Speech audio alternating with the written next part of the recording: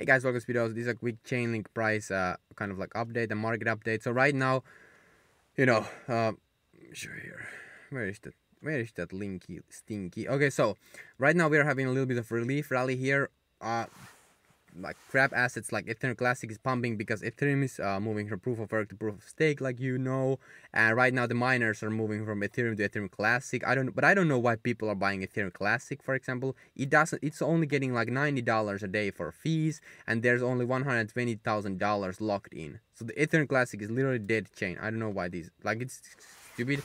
I've been in cryptocurrency since late 2017. I remember when I first learned about Link here, when it was 20 cents. I didn't understand it, so I didn't buy it. I actually was dumb enough to buy XRP instead of Chainlink, and I regretted that a lot, but it made me a smarter investor. It made me dig deeper, and right now in the last bull run I turned $500 into over $300,000. Right now I'm starting to build a portfolio for the next bull run. I'm going to become a multimillionaire. If you want to see what I'm doing step by step, you can check out the first link in the description and join the golden portfolio membership. Would love to have you there.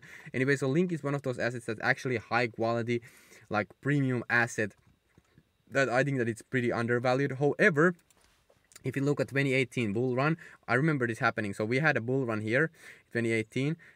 Bitcoin went to 20k, then we came back to 6k, then we had a relief rally to 11k, then back to 6k, relief rally to 9k, then back to 6k, relief rally to 8k, back to 6k, relief rally to 7k, back to 6k, and then 3k. So the bear market slowly grinded down. So if you look at that, and if that's going to happen again here with, for example, with Link, I think that we could grind down like under $2 range for Link, and I'm buying.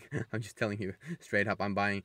I haven't purchased Link right now on the portfolio, but I'm going to, and the portfolio that I'm buying, Link is definitely high quality assets that we are going to add there. But anyway, so right now I'm not buying it because I think that the markets are going to grind more down, and I'm averaging in other assets that I think that are even more undervalued than Link. Thank you so much for watching. See you at the golden portfolio membership to learn more about the opportunities right now. Thank you so much. See you in the next videos, and peace out.